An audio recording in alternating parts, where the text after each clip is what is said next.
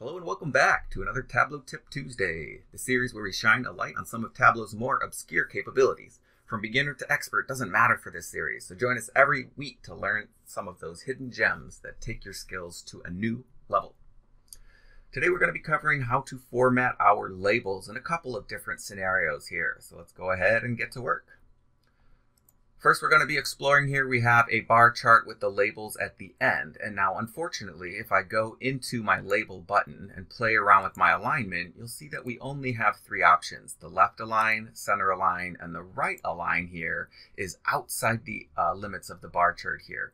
So our goal here is to move this label to the end of the bar, but on the inside. So we'll go ahead and clear out our label here. We're going to duplicate sales on our column shelf here and right click to go dual axis.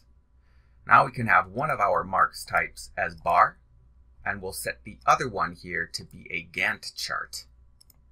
So now when we put sales onto our label button here and go into that button and align it to be left aligned, you can see that it is centered very nicely on the end of that bar chart right there. Now if we wanted to, we could right click the sales field and format that to maybe be currency. Maybe we'll take the decimals down and display units as thousands, and we have a nice looking label there.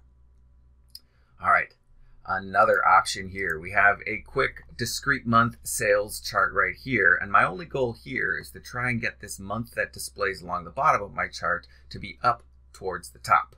So to accomplish that, we go into our analysis menu. Sounds a little tricky, but I guarantee you it's not. We're going to go to Table Layout, Advanced. We're going to deselect this checkbox here, Show Innermost Level at Bottom of View when there is a vertical axis. So we'll deselect that. We'll press OK. And there we go. We have some nice dates up along the top right there.